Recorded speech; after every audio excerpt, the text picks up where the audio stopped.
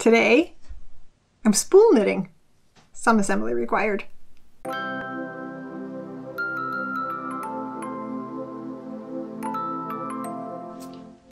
Hello! So for Christmas, Lily got this super duper cute kit for spool knitting and making pom-poms and then making little dudes out of them. And I said, I like making little dudes. So I figured we would figure out how to use the spool knitter thingy and see if we can make something cute. So this is the spool that came with the kit. This one's bigger, so I thought you might be able to see a little bit better on this guy. Spool knitting is kind of cool. It's kind of like finger knitting, except you can put it down, which is great. And you can use normal sized yarn, and it makes these little, finger-sized cord things. So what I'm going to do is, first, we'll figure out how to use this. We'll figure out how to make the braid cord thing. And then we will use the cord to cover up these little balls that I have. We have a gajillion of them. I'm pretty sure that they used to go in a ball pit or something like that. We don't really use that anymore, but we still have these guys. So you can also use like a styrofoam ball, or if you have really old yarn that you don't like, you could probably wrap a little ball of that. Like a wooden, some sort of insert, like the shapes that you can get from the craft store that you're like, oh, what do I do with those? This, apparently. I will also be using a glue gun that I have later. Now, what if you don't have a spool knitter spool thing? Then I guess you can make one. So, you can make it out of a toilet paper tube, some popsicle sticks, and elastics. So let's do that first, just in case you don't have that. Other things that are handy, but probably not ultra necessary: a crochet hook to get the yarn through the spool, handy. Some little pokey thing to pull the yarn over the loops, handy.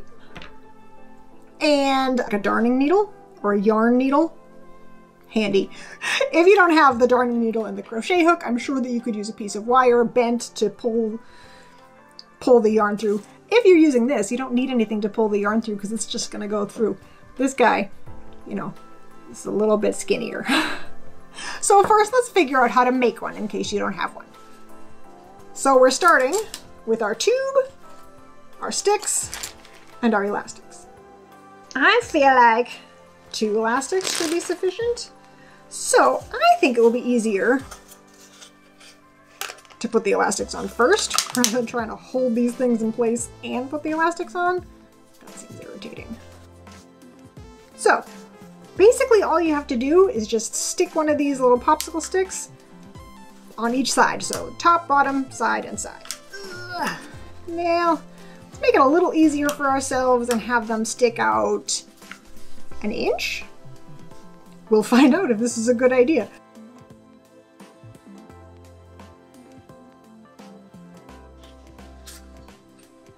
Not hard. Now, in a minute, we'll find out if these are sticking out way too much or not enough. See? That's it. This is the whole thing. Now let's find out if it works.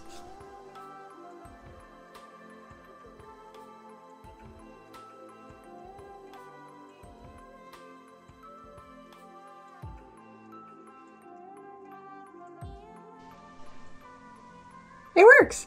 That's cool. It's a little bit, because this is so much wider, it's a little bit thicker than the cord that you would get from the actual spool knit thinger, but it would totally work. So, thumbs up on this guy. Cool, that works. So if you don't have a little knitting loom thing, the handmade one is kind of awesome. The only thing that I would change is maybe I would sand it down a little bit. One of mine, the yarn kept on catching, so that's annoying, but it's totally, you can totally deal with it. So I will put this to the side and we'll get started.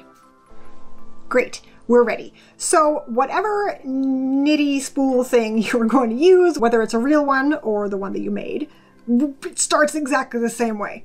I will be using this purple. Step 1. Put the yarn right across the top.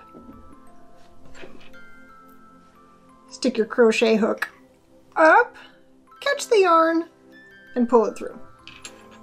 If you're using the homemade one, you don't really need the crochet hook because it's wide enough. But these guys are kind of rough on the inside, so it's really hard to push the yarn through unless you have something to yank it. So next, we're going to start looping around and we get going.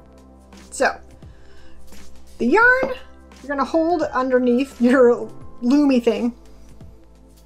Go clockwise around each of the little pegs. So go this one, turn it to the right, turn the whole thing clockwise, and go around the next one.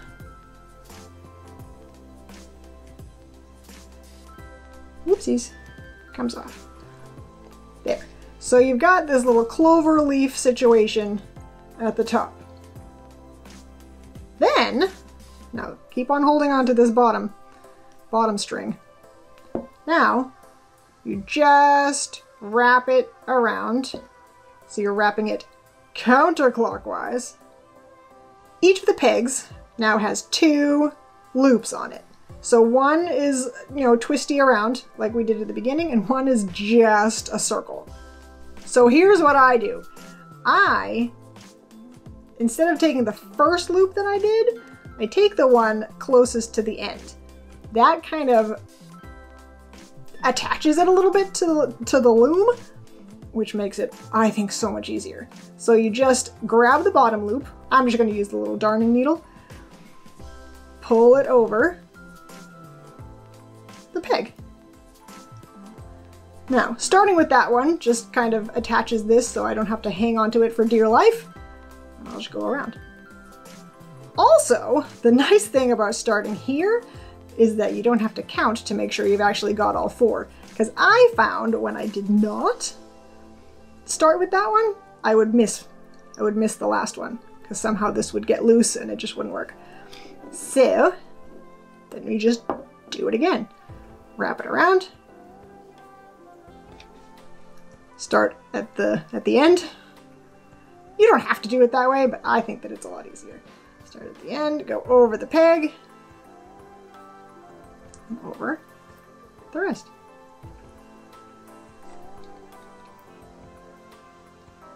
Ta-da! Every once in a while, you pull on this string, and it pulls this business down into the knitty thing. Awesome. So really that's it. You just keep going around, scooping them all over, pulling on the bottom string. Let's see what it looks like in fast forward.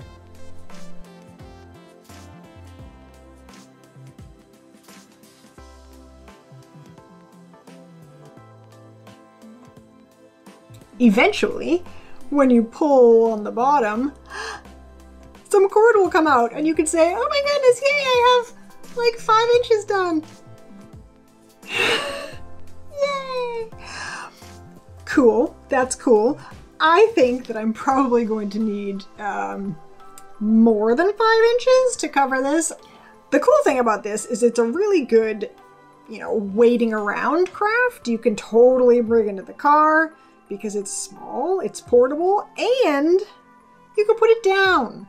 You don't even have to finish the whole row. You can say, oh wait, I have to go do something, and you go do it. And then you come back and you're like, well, I haven't done this one and that one. It must be there. You can just resume whatever you were doing. Now, I never knew when I was little what in the world you were supposed to do with these. I mean, we basically made like belts and swings for the stuffed animals. Not much, but I always like to find something to do with all those cool things that you do to keep your hands busy when you're waiting and you're bored, like finger knitting and spool knitting. I think it's cool to find something to finally do with those. Let's see if we can do something like that. I haven't come up with too many super useful tips and tricks because it's pretty straightforward, but a couple things.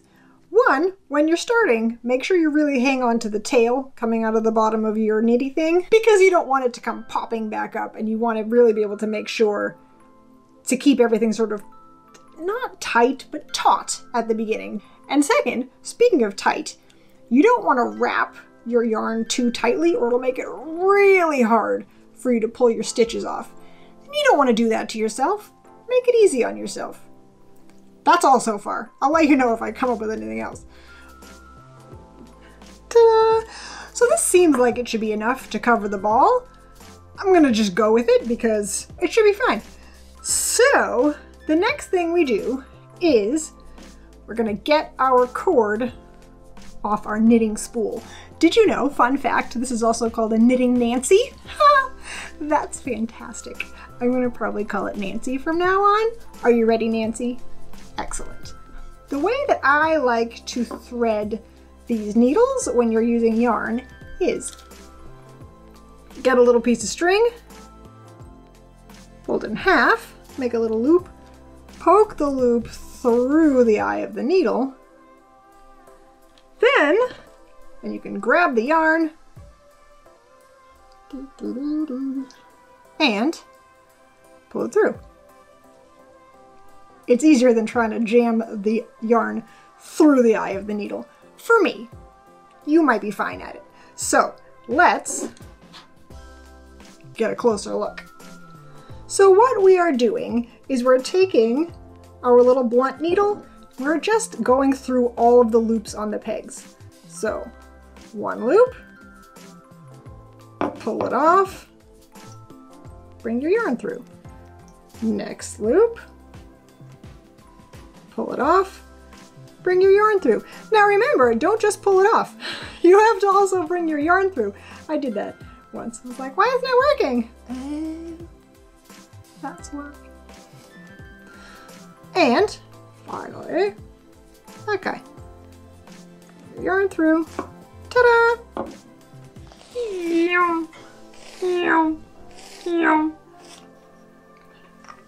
Sit over there, Nancy. Now, what you can also do, just to make sure that everything is nice and tight at the end, is just put your needle through a couple of these stitches and make a knot. There. Ta-da! Now, these are going to be glued to the ball the way that I'm doing it. I mean, you might be doing something where they will face out. You know, maybe their arms or something. In that case, just make another couple knots until it's the way you want it to look.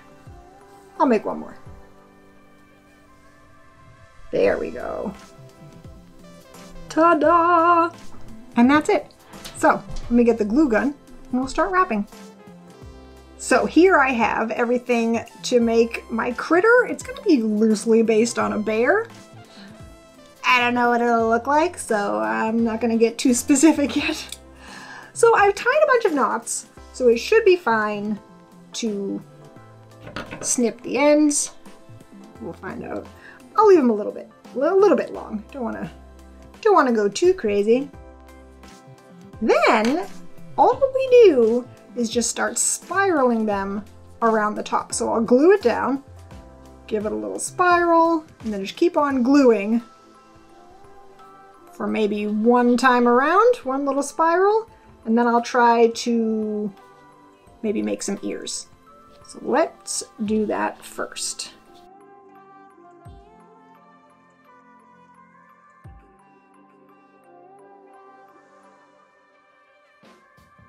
You could also do this with regular glue, but I feel like that would be a lot more waiting. I feel like waiting.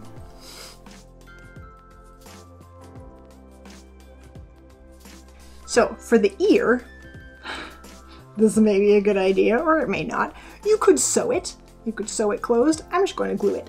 So I'll do maybe an inch of glue and then just fold it back on itself. So we'll glue right on the cord. Squish it. Ta-da! Now I will try to do the same for the other ear. Maybe not the most even thing you ever saw. That's okay. And now we keep going.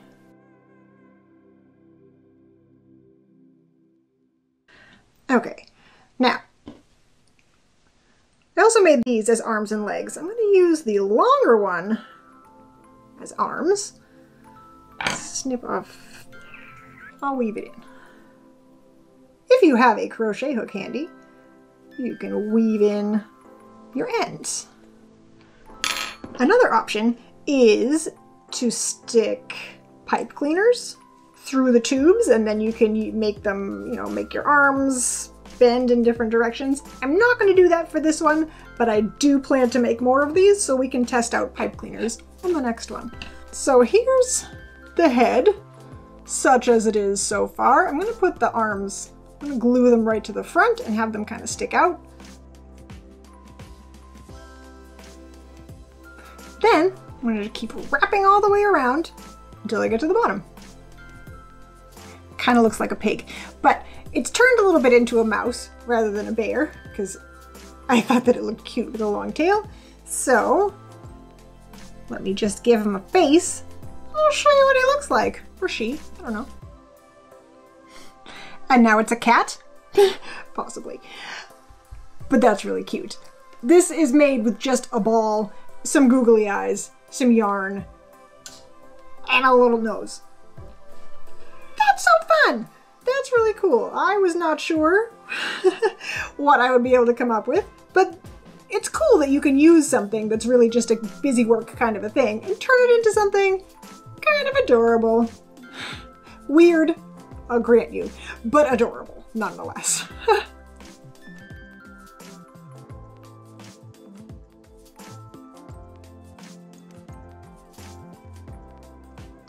That's awesome. I like this guy. I don't know what he is. I guess he's a cat now. So, if you liked this video, feel free to give it a thumbs up. Tell a friend. Leave a comment. What do you think I should make next? Because I am definitely making more of these. And the next time I make them, I'm definitely going to try the pipe cleaner in the arms and legs. I might even go back in and add some pipe cleaner to this guy. Why not? So that's cool. Definitely come back if you want to see that because it's coming. For sure. If you like videos like this and you are not subscribed yet, you can do that right underneath the video and click the all notifications bell so you don't miss anything. New videos come out on Tuesdays and Saturdays, so stay tuned. And until the next video, I will be thinking of different guys to make. Be awesome, and I'll see you then. Bye!